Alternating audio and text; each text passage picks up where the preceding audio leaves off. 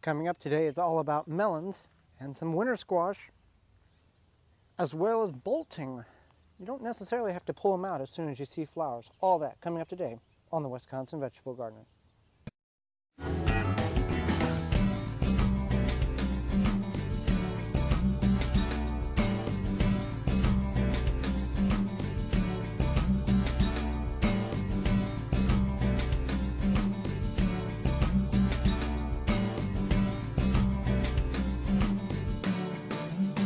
Wisconsin Vegetable Gardener is sponsored in part by, for all your non-GMO, organic and heirloom vegetable, flowers, and herb seeds, visit dollarseed.com. Sioux Growing Supply, located in Wausau, Wisconsin, focusing on certified leaf compost, an excellent amendment for poor soil, retains moisture and adds nutrients, which equals less watering. Available in labor saver pre-filled trays and pots, bag and bulk. Visit siouxcompost.com. Organic fertilizer for the health-conscious organic home gardener. Family owned and operated. Visit thewiveggardeners.com. Don't poison your soil with municipal water. Attach a body, mind, and soil hose filter. Free shipping exclusively through the WisconsinVegetableGardener.com. Just click on the body, mind, and soil icon. Authentic Haven brand soil conditioner for the home gardener. Easy to brew. Visit ManureTea.com. No measuring, no thinking. Stamp it, plant it, stop plotting, start planting. GardenStamp.com. Welcome to the Wisconsin Vegetable Gardener. I'm Joy Baird. Well, it's time to plant our melons, our watermelons, as well as some of our squash here, winter squash. So it's an exciting time, as well as some cantaloupe here. We've designed a raised berm here that is about 80 square feet, and we've constructed it with some of the reusable found items that we have gathered over the years. We've got a couple of bottoms of baby cribs here. We've got a piece of a dog kennel there. We've got the side pieces of the baby crib. Now, one thing that you might want to consider when deciding on what type of device that you want to trellis with is what are you growing? Because based on the gappage between on your trellis, these are awful big slats. So what I have done is, to assist the melons, the cantaloupe, the watermelon, I've added some wire rubber-coated meshing here so they can crawl up better. And I've added some stainless metal over here, some fencing, because we didn't have enough of the other. As well as on the back side here, I've got the other portion of the dog kennel in a triangular form to try to get and maximize as much space as we potentially can use here. The preparation for this bed has been, we've added about 4 cubic feet of certified leaf compost and about 10 gallons or 2 5-gallon buckets worth of used coffee grounds. And that's basically in the center here, as well as we've draped it around to where we are going to plant. Now, not all melons are going to climb like a cucumber would. Based on the size of the stem and the type of fruit they're growing, they may grow vertical, but you may have to assist them by using some type of netting.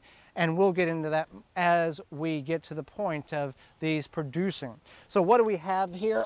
We've got a number of different melons, and we've also, prior to planting here, we're going to apply some all-purpose vegetable fertilizer from Winchester Gardens.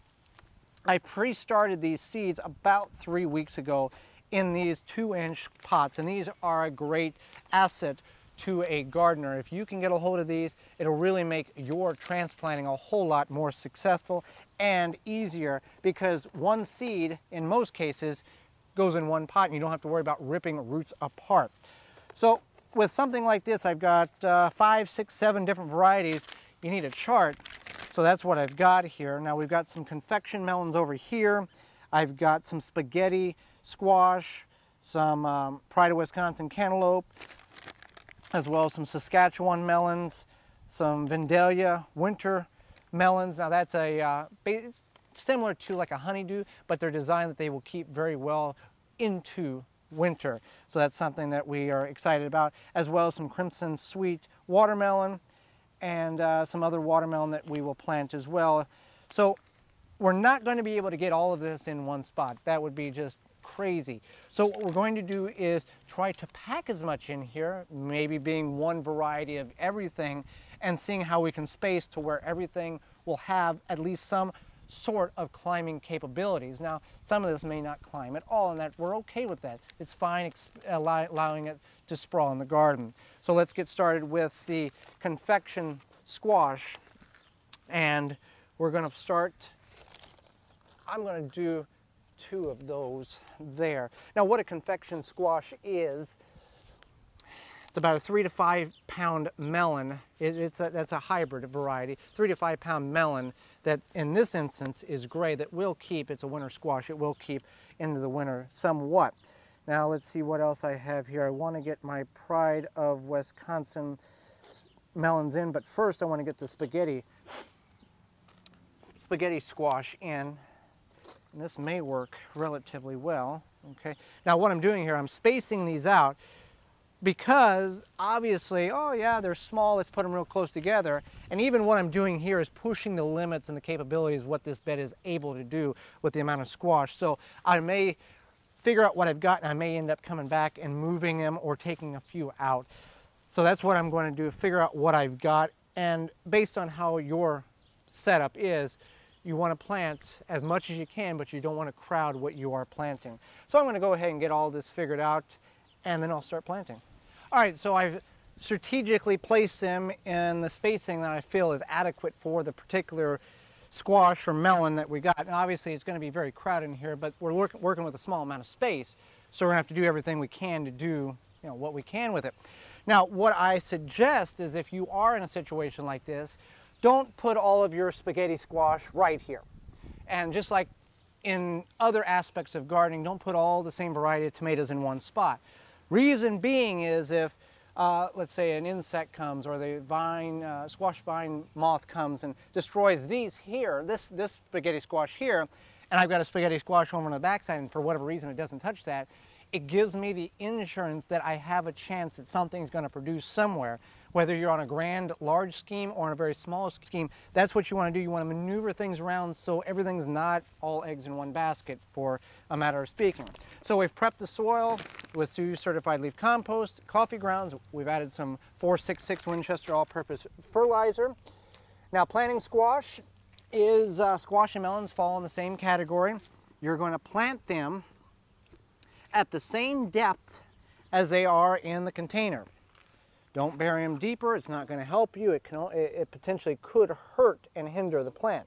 So we just bury it, cover it up, and that's pretty much it. Same thing over here. Helps that you have good loose soil that's high levels of nutrients. Put it right there. Now with these roots here, they're fibrous, they're not root bound, and as I pull them out of the container, they're going all over the place. So I'm not going to tease the roots, I'm just going to place it right in the ground, and since they're going all different directions, that will help the plant. It'll go ahead and realize it's in a new environment. So I'm going to get the rest of these planted, and then we'll get them watered in. All right, so I got them all planted. I'm just going to give them a good dosing of water, even though they were really hydrated in the containers. And that's pretty much how you're going to plant watermelon, winter squash, cantaloupe, between 85 and some squash will take about 110 to 120 days. Hopefully, if all goes well, and that's what we always say in the gardening community, if all goes well, we will have some type of melon and winter squash in this bed in about 2.5 to 4 months.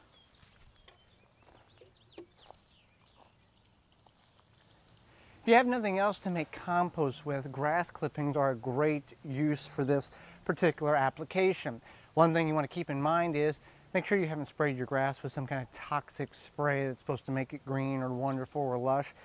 What you do, you can either cut it and let it go and then rake it up, or if you have a bagging system, that'll work great as well. We're going to make compost out of this, and it's going to be a little different of an application than the normal 50-50 ratio. Greens, this is a nitrogen base. Now, if you look carefully in here, there's a lot of brown type of material. This is not just a giant glump of green grass. There's some dead grass in there, some leaves, some other particles. So it's gonna have a small ratio. Now, we're gonna use this cage here, and we're gonna put this grass clippings in here. A couple of techniques you want to follow with this. If you have some limbs laying around, this is a good practice to do with this. Just put a few sticks and twigs every few feet or so. Now, why am I doing this? Because grass, when it breaks down here, it's just going to be this giant clump that's going to heat up very, very rapidly, and it'll get 150, 170 degrees. That's fine, but it will get so hot that it will start to get lack of oxygen in the center because it's so compressed. So you got your big clump of green grass there, and you don't have a whole lot of browns in there. So what's going to happen is going to heat up really quick and then kind of lose a lot of oxygen capabilities because it won't have enough browns to break down. So the reason why we're doing this is to add some spots where air can get in. Now you can just put all the grass in there and then come out every day or so and turn this to get that oxygen in there. But this way we can just leave it maybe every 3 or 5 days we can turn it and try to let the mycelium inside break down. That's the little white stringy stuff that looks like mold, and do its thing. So we're just going to, we got some sticks in the bottom here, and we're just going to take our grass clippings, throw some more sticks in there.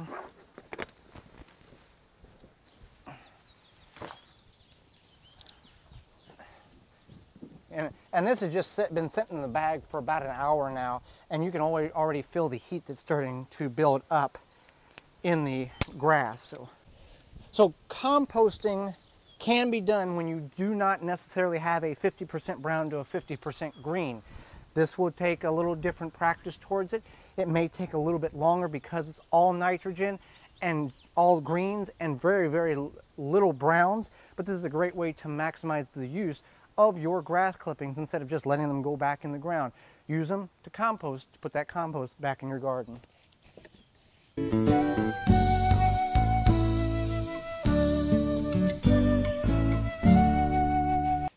Just because it's getting warm outside and some of your cool weather crops are beginning to bolt, go to seed, put flower heads on, that's not a necessary indication that you need to immediately extract them out of your garden. Now this all depends on how much space you have available that you're growing in. Now why wouldn't you just go ahead and pull the plants out when it's getting a seed pod on, much like this leaf lettuce here is. In our leaf lettuce bed, we've already incorporated sweet corn in the bed, so as this lettuce becomes bitter and starts to go to bolt, we already have another crop in there. It's kind of intercropping. But why wouldn't you just go ahead and rip this lettuce out, throw in the compost pile, and be done with it? Well, because this will produce a very nice flower, as well as thousands and thousands of lettuce seeds. Now, if you're into the seed saving practice, why is this beneficial to you? Because this plant has adapted to your environment, your garden, your growing conditions, the soil. These seeds are more apt to grow better in your particular garden than if you would go buy seeds somewhere else. They've been climatized because of the conditions they've been grown in.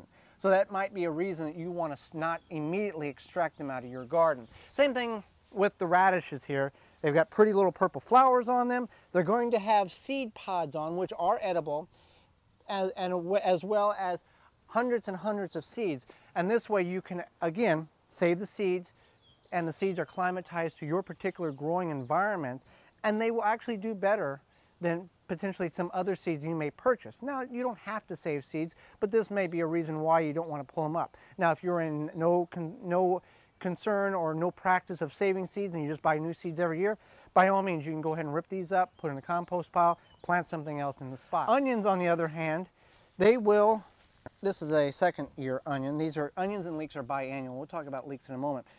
This onion came up this year. We moved it over to our onion bed. What's going to happen is this is going to open up to a massive flower about the size of a tennis ball. It's going to turn white. There's going to be bees around it, and then as it dries, there are going to be thousands of little black seeds. That's your onion seeds. Now, this particular onion will not store well, even if it puts a bulb on. You may get some that put these flower heads on that first year. Again, you're going to have to use them right away. They're not going to store at all. You can save the seeds on the onions and leeks. They last about 1 year. You can get good germination out of. But that's the reason, that's what's happening with that one. It's because it's going to seed, And if there is a bulb on it, you can go ahead and eat that bulb, but it's not going to store well. Let's go take a look at some leeks that we had from last year. We moved up to the high end for this very reason. Now these are leeks that we had brought over at the beginning of the growing season that had came back from our harsh winter. Same procedure. These are going to put on a big flower head. These are similar to a scape on a garlic, and they're going to have thousands and thousands of seeds that we can potentially replant or start next year. Now if you're in the food forest type of growing practice, you can just let these go to seed and then they'll seed themselves. Now they won't be perfectly spaced by no means, but you can rebuild and rebuild and rebuild your leek or onion bed that way. One more thing is bok choy is a very sensitive cool weather plant, and that's what we're going to look at. Bok choy is an Asian green, and you can see by the yellow flowers it's going to seed as well.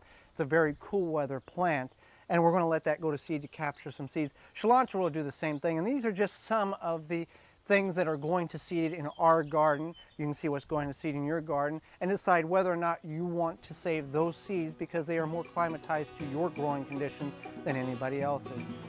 Thanks for watching. Join us next time for more organic gardening and food preserving. I'm Joey Barrett, and this has been the Wisconsin Vegetable Gardener. For more information, please visit thewisconsinvegetablegardener.com.